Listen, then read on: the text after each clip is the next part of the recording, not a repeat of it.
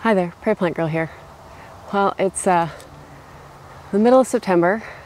I'm in Saskatchewan, Canada, and so the middle of September around here often means we've had a hard frost already, definitely some light frosts, and yet we haven't in my little yard anyways. I know some people around here have. But it's definitely getting cooler during the days, cooler at night, and things are starting to slow down and lose their vigor, and the season is definitely coming to an end. And I don't know about some of you, but the end of the season always brings some mixed feelings for me. I'm always kind of, you know, I'm happy for the more relaxed time in the garden, and you know, less physical labor and that needs to be done right now. But it's kind of sad too that the growing season is ending, and here I know this will all be covered in snow. You know, in just a few months. So I love the change of seasons. I love what they bring, but they can be kind of hard to look at for me. So not to bring you down, but I just thought, in light of that today, what I want to do, I have a job I need to do for just getting things ready that can't be out in the cold this winter, but I thought to start things off, I would just go around and pick some of the beautiful flowers that I still have, like these gorgeous sunflowers here. I don't know what this variety is, and I can't find the tags for it, but very pretty. So I thought I'd just go through. There's still lots of beautiful things blooming, and put together a nice bouquet, because you know, playing with the flowers always makes me feel a lot happier. And I thought after I get the flowers cut, I'll go and dig up my ranunculus corms, because I still need to do that. They're planted in where my melons are, so I've been kind of waiting so I didn't disturb the melons roots too much, but I think it's time. I need to get that done. So let's get started with picking a few beautiful flowers, putting together just a nice simple bouquet, and then we'll get the ranunculus dug up. Queenie lime orange zinnias here. This hydrangea is just gorgeous. Just turns this gorgeous pink in the autumn. So that's one of those delights in the autumn, is to see the hydrangeas turn color. I could use some of this echinacea, but I don't think I'm going to take any of it today. Might get, there's some amaranth there. Might be nice. I have this gorgeous orange dreamsicle dahlia, and yeah, I didn't have it staked up properly, and it's kind of crazy. But I might take it. It's almost done. Almost past its prime, but maybe I can do something interesting with it.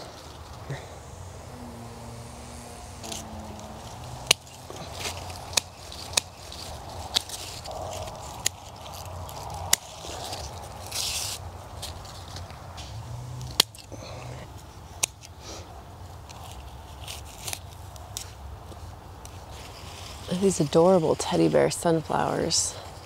Pretty much blown too far though, I think, to bother cutting. They're so cute though. I've been loving these Prairie Sun, I think they are. Rebecca. Been blooming all summer. Really pretty, and some of them get smaller blooms. None of them are quite the same, so I believe that's Madam Butterfly Bronze Snapdragons. Gorgeous. I have this Crazy Love dahlia. It's not the greatest looking dahlia, but I think I'm going to take this one. I found them getting really damaged by insects this year and not growing as full as they usually do. And they usually have like a real outline of purple on them, which they haven't gotten this year. They smell almost peppery. I just remembered I had this gorgeous cafe au lait dahlia here. Doesn't exactly go with the color theme, but I think I can make it work. It's going in anyways. Okay, so let's see what we can do with this selection here. It's kind of an oddball group of plants that I've picked out. This cafe au lait is quite large and actually kind of faces up. Not all dahlias do, and that's some nice leaves that I think are high enough up that I can leave in and just kind of work around to get some foliage options. I think I'll kind of work my way around it and see see what I can do. We'll throw the amaranth in here. And I grabbed some Gara, which will add some nice movement. So let's see if we can just get some pops of Gara going around the sides here. Work them all around.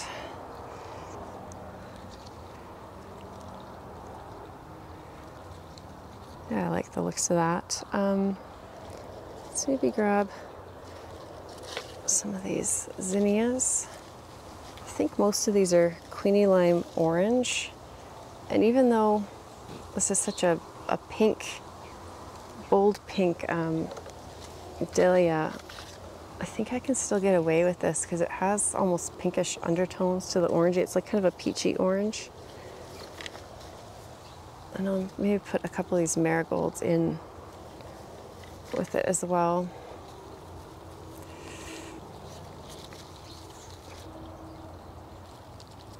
I need something a little heavier in there.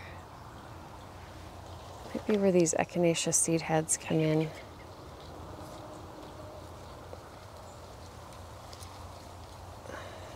So I just took the echinacea flowers, and I just took some that were pretty much finished anyways, and I just pulled the petals off around the sides, and they leave these very interesting seed heads, which I love to use almost more than the echinacea in arrangements. I don't know, not loving that. Sometimes you just keep adding the flowers in though, and it comes together. I feel like I have too much marigold right here. I'll move this one over if I can get it. Put it over here. Bees found the flowers here. There, that's giving more textures and kind of flower colors there. Now this dahlia kind of faces out, so I'll just tuck it, push it back in here so it kind of faces out with the rest. Don't want to forget these sunflowers, because even though they're smaller sunflowers, they're still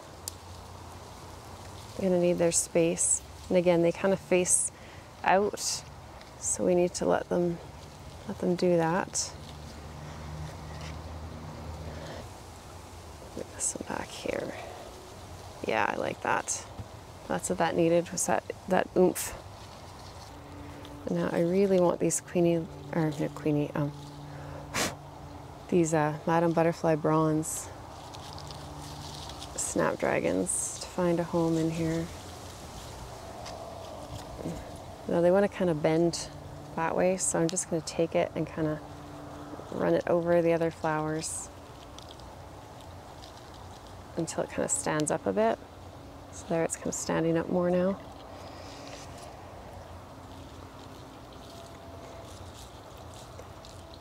And I purposely picked some that were not open at the top yet because I like that kind of movement and shape in a bouquet like that. Let's stick a couple more over here. There. I like the way this is coming along. It's actually, I think that cafe au lait is working in there. Now let's see, once we get this orange dahlia, it's kind of a unique color.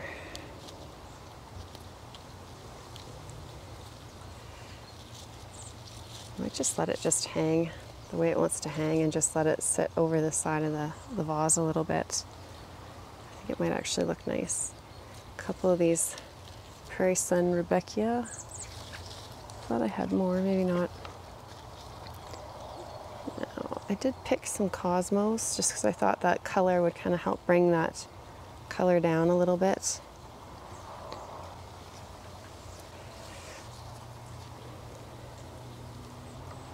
And then I picked some Cosmos that actually haven't started their flower yet because I just thought the texture of the foliage would be nice to add in.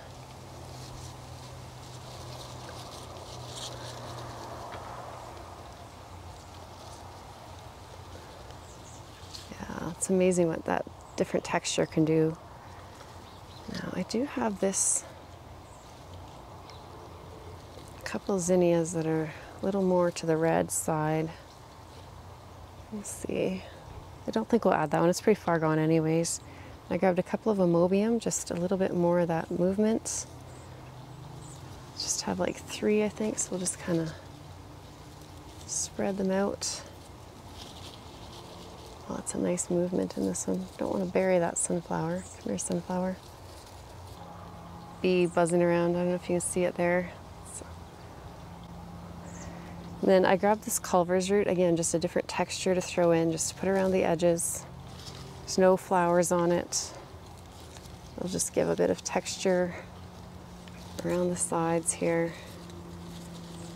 in the foliage.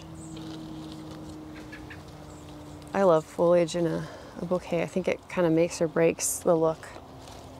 And then I just grabbed this single peony stem of just the leaves. I'll try and just find somewhere just to wrap it around. Peony foliage is great.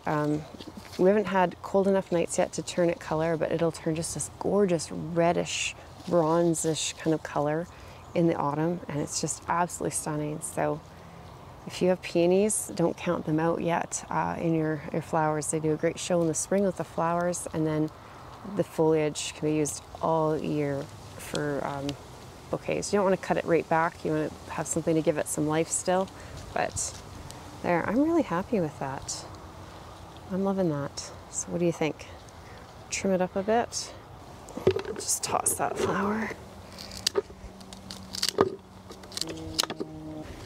So hopefully I cut it to a nice length for this vase I picked out, but I really like that. I'm really happy with that. So yeah, see, flowers always cheer me up. I'm in a better mood now, and I can go get that ranunculus dug up and stored away for the winter. So pop these in here. Could have maybe had it a little taller. I might find a shorter vase inside, but that's beautiful.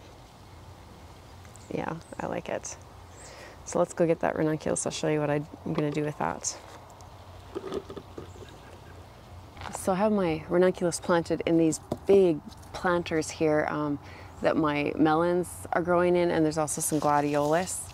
The gladiolus will have to come out as well for the winter. So I may just wind up taking it out as I go through here, just because it might be hard to dig around and get the ranunculus without the glads. I think I have 2, maybe 3 ranunculus in each of these pots, and they should all be kind of towards the outside of the pots, not towards where the trellis is. There's 3 more of these pots on the other side with more in, and then I have some in hanging baskets actually on the deck. So I'm just going to dig around and try and find them. They're not a very big corm, so hopefully I can find them in here and get them pulled out. This looks like, yeah, this looks like the tag for them, so we'll pull that out so I have it in the storage. And I'm just gonna kind of dig around. Now I didn't bring my trowel because I think the soil should be pretty soft, and I want to be able to dig and feel. Hopefully they haven't rotted away. I'm a little bit concerned about that because I've been watering the melons so much, and the foliage has pretty much died right off. But we'll get in here and we'll see what we can find. So we'll just grab the glads, I think, while I'm in here. They also need to be stored. And I'll probably just lay them out like I would with onions. I'll just lay them out somewhere where they won't freeze and they won't be in direct sun, but they'll get good air circulation, and let this foliage die back a bit. And then they just get stored, just kind of dry in a cool place. Okay, ranunculus. Do we have any of you in here? Oh, well, no. They're such an odd little corm. I don't know how easy they'll be to find.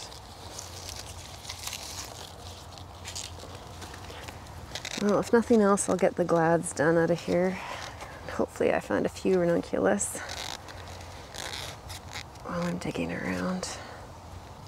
Like I said, they may have rotted away too, so I don't know, and they don't get planted real deep. I think if they're in here, I should come across them pretty easily. I am not finding any ranunculus. I hope the rest of the buckets aren't the same situation, because I really wanted to save them. Oh, what's this? Nope. Well, I'm just going to keep digging around in here. The ranunculus shouldn't be planted very deep, and if I come across any in a pot, I will show you what they look like. Hopefully I find some somewhere. Lots of these beautiful glads though. This looks like a ranunculus stem maybe. Let's see. Yep, there's a ranunculus. Quite a bit of soil around it, but I don't know how well you can see there with all that soil on it, but you see those little kind of legs sticking out there. That's the ranunculus corm there. So I'll need to kind of rinse it off maybe, and then it'll get stored. So I'm gonna put this in my basket for now. Hopefully I can find a few more. That's good. So I saw the stem, so maybe I'll find a few more stems. I'll be able to find the plants. Get the rest of these glads, and maybe I'll find another ranunculus. Who knows? So with the gladiolus, you see it's formed all these little tiny kind of baby corms around the bottom here. And that's what some of these smaller ones were that I planted in the spring. And you see they've grown a little bit. They would have started out kind of like this size. And then they grow. And so they don't necessarily produce a flower stalk when they're that size. But they produce lots of foliage, and then they just get bigger and bigger. And then I think it's like about the 3rd year that they'll produce bloom. So again, I'm pretty sure that's a ranunculus. A bit of foliage there. So I'll get these glads out of the way, and then I should be able to get that ranunculus out.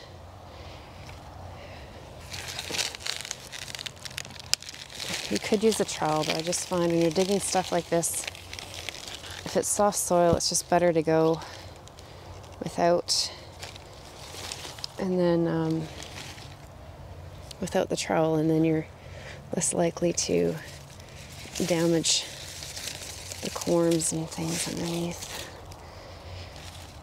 Looks like I have some clubroot in here. This is a little bit concerning. That's clubroot, which I didn't even know glads could get. So that's just going to go in the trash. So this, I'm pretty sure is a ranunculus. Yep. There, that's a better view of what the corm looks like there.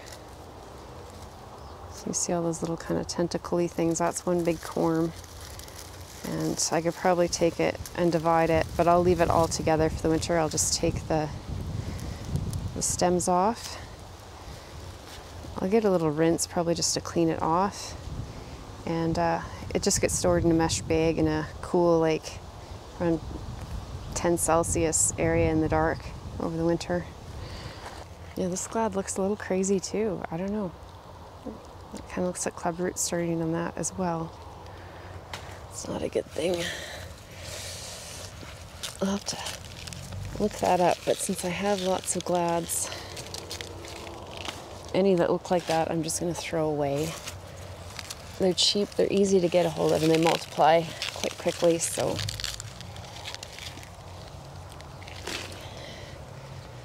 Yeah, so here's another little one that looks funky. I have to get a bucket out here to put those in. They'll go in the trash. I won't compost those.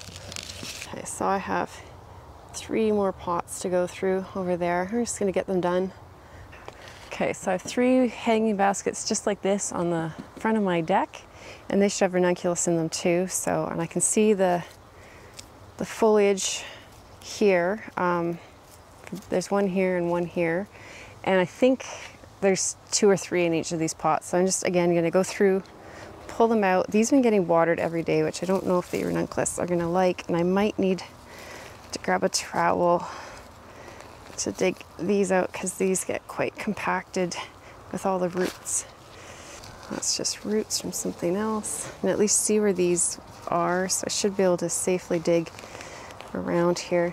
These planters had, oh, I can't remember what all they had in them. They had giant parsley. They have these sweet peas that are just coming along now. They had petunias, these ranunculus. Oh, I think they had some spring flowering cabbage that I cut, cabbage that I cut back a while ago. So I just went through earlier this week, actually, I think it was, and cut these back quite a bit. Okay, so there's a ranunculus in here. They're pretty wet because the automatic sprinklers are still, this drip line is still going in there. I need to shut that off. But yeah, there's a nice big ranunculus in there, so I'll have to rinse it off and get it cleaned up. But I'll put it with the rest, and I'm just going to go through these 3 pots. I think, like I said, there's at least 2. The other pots only actually seem to have 1 in them, but I can see this one has 2, so I assume the others have at least 2. The middle one might have 3, or it might have 1. We'll see. Okay, so I got a few good clumps out. They're pretty, some of them are pretty muddy. They're all really full of soil. Some are just small like this.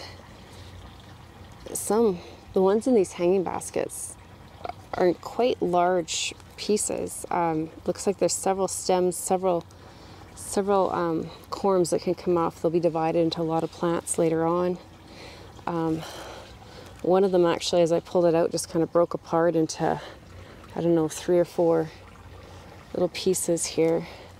I believe most of these are Persian peonies, buttercup or ranunculus. Some might have been, Persian purple or pastel peonies, I think it is. I've had them for a couple of years now. And so I can't find the other tags that were in these other planters. Usually I just put the tag right in things like this, especially that are perennial. But I just want to kind of rinse them off a bit because this soil is actually quite muddy that's on here. And I'd like to clean them off a little bit because I'll store them dry.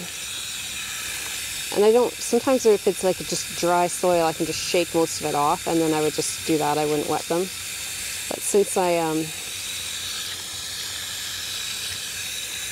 have such muddy soil around them, I'm going to rinse them all off really well and then I'll let them sit out and dry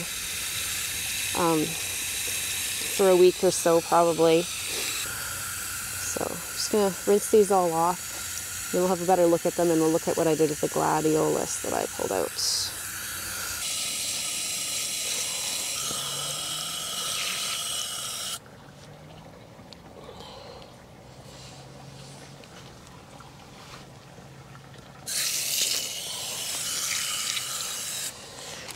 Okay, so I've got them rinsed off and they're a lot cleaner than they were.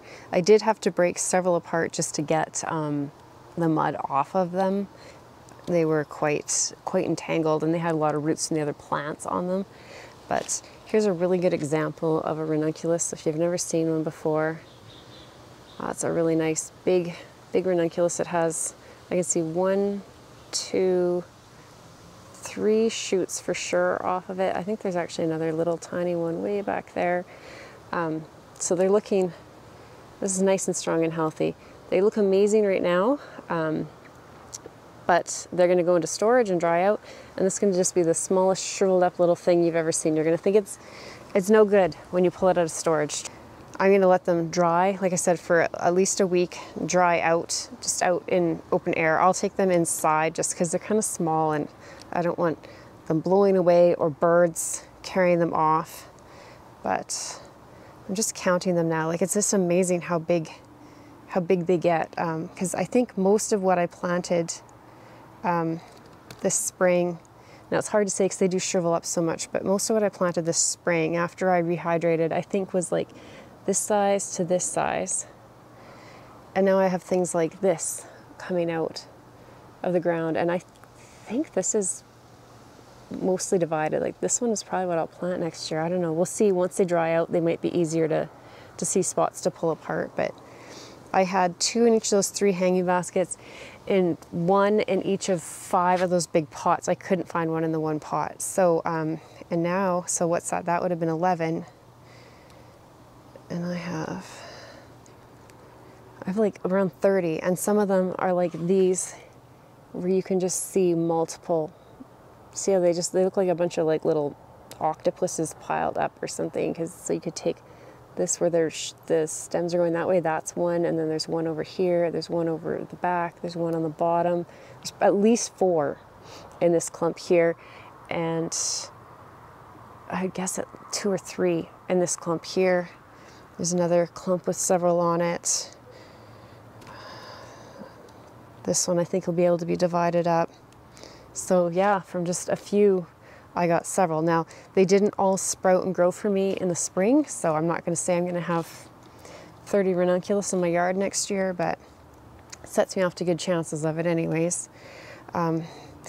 So yeah, that's what I'm going to do with the ranunculus. I'm just going to set them out now that they've kind of been washed, the majority of the mud and extra roots that didn't even belong to them off. Wash them off. I'm just going to set them to dry, probably in my house, just somewhere where they'll get some air circulation. They'll probably just stay in this basket. And once they've dried out for a good week or 2, I'll just put them in like a mesh, like a vegetable produce bag, and I'll just hang them in the dark in a cool place. I have a storage place where I put them usually with lots of my summer bulbs. They usually store there. It's usually around 10 degrees. Sometimes like it's up to 15 Celsius, but things seem to do all right in that space. I think ideally for a lot of things you'd want them slightly colder, but I don't think the ranunculus really even care that much as long as they're not freezing or getting too hot. So that's the ranunculus.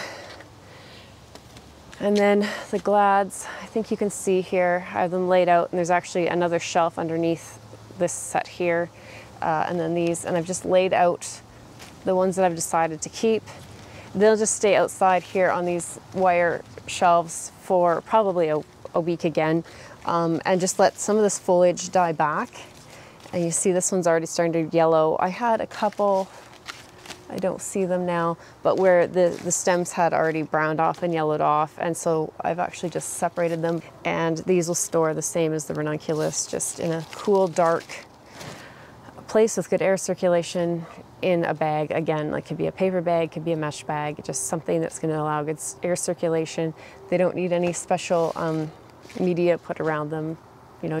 So hopefully that gives you an idea of what to do for some Ranunculus and Gladiolus storage in the fall, if that's something you're needing to do. And if nothing else, hopefully you just, you know, got a little cheering up with a beautiful bouquet of flowers. So thanks for watching, and we'll see you next time. Bye. I need to go clean up because I'm going to a football game tonight, and this was supposed to be my underlayer because it's going to be cold. So I need to go clean myself up. What was I thinking I could go garden in this? I'm a mess.